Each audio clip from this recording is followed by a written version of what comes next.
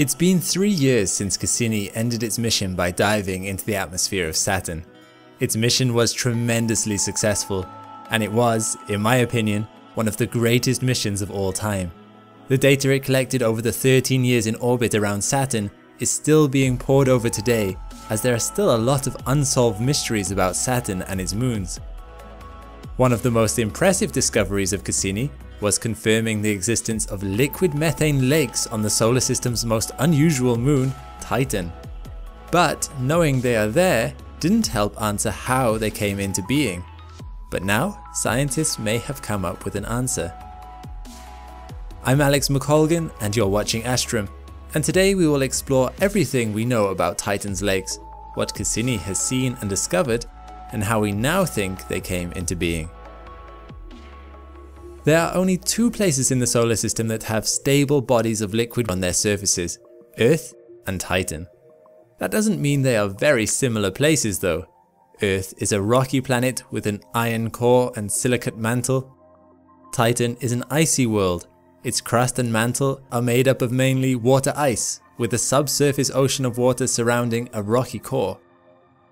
This means Earth is much denser, and, coupled with its bigger size, means the gravity on Earth is a lot stronger than on Titan.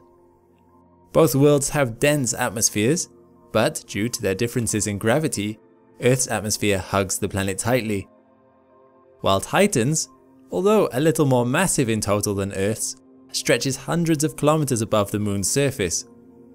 Their compositions are also different. Earth is much closer to the sun, meaning it is much warmer than Titan, which allows there to be an active water cycle. Water is frozen on Titan. However, the temperature is just right for liquid methane to be present on its surface. That means, yes, Titan experiences a methane cycle in a similar fashion to Earth's water cycle. Methane clouds have been spotted in Titan's atmosphere, and these clouds rain liquid methane onto Titan's frigid surface. This process carves out rivers through the surface ices that flow into small seas or lakes.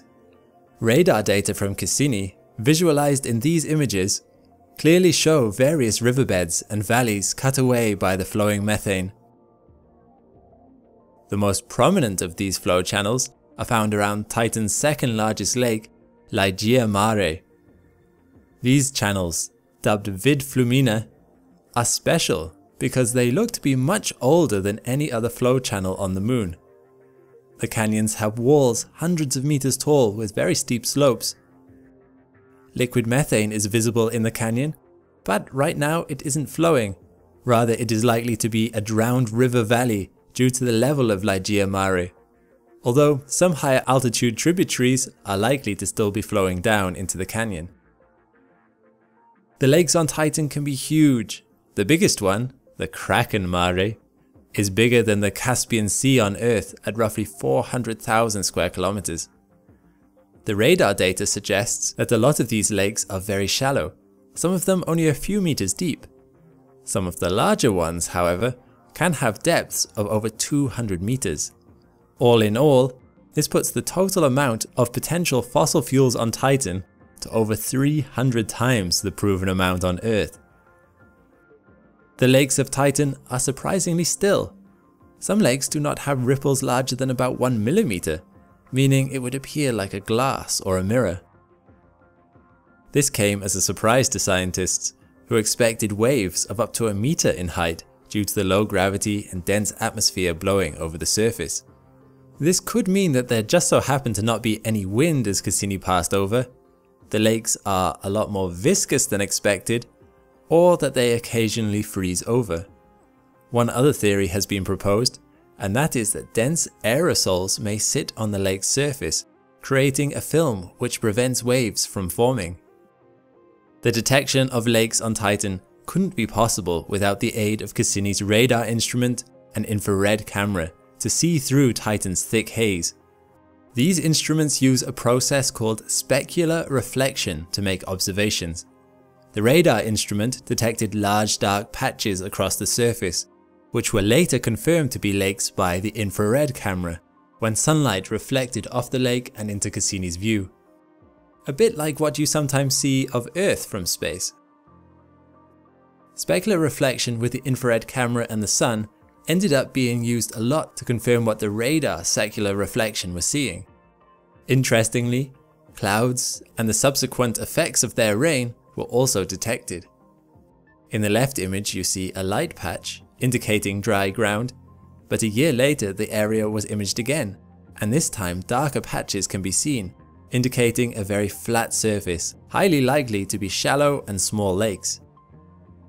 The lakes aren't distributed evenly across the moon, rather most of them are found near the poles. However, the Huygens probe, which was part of the Cassini mission and landed on Titan's surface near the equator, did see flow channels around the equator too. But where are the lakes these channels would flow into?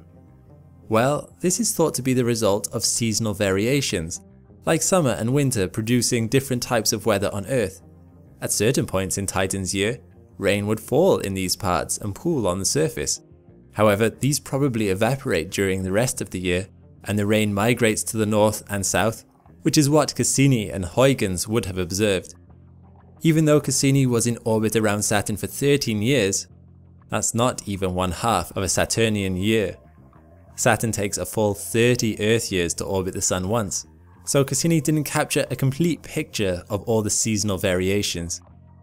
The lakes likely vary in depth throughout the year, with some potentially drying up completely. There is one other mystery that was thrown up by the Cassini data to do with Titan's lake that may have recently been solved. Some of Titan's smaller lakes have very steep rims that tower above the lake level. This is unusual, as lakes on Earth typically form from erosion processes and dissolving limestone, meaning the rims are shallow and smooth. These are called karstic lakes. But this process doesn't add up for a number of Titan's lakes. Scientists now believe that these could be explosion craters that have since filled up with liquid methane. Models suggest that Titan was once colder, with nitrogen rain and snow instead of methane. This liquid nitrogen would have seeped into the crust, creating pockets of liquid nitrogen. As the greenhouse gas methane was pumped into the atmosphere by cryovolcanoes in Titan's past, the world warmed and would have caused the liquid nitrogen now trapped under the surface to evaporate and expand, building the pressure in the pocket until the lid basically blew off, leaving an explosion crater. There is still a lot to be learned from the Cassini data. The lakes of Titan were just a small aspect of the mission, and scientists are going to be piecing these puzzles together for years to come, better understanding the Saturn system as a whole.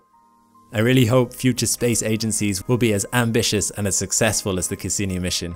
There is still an awful lot to discover out there. Thanks for watching. If you liked this video, be sure to check out my other Cassini videos. All the best, and see you next time.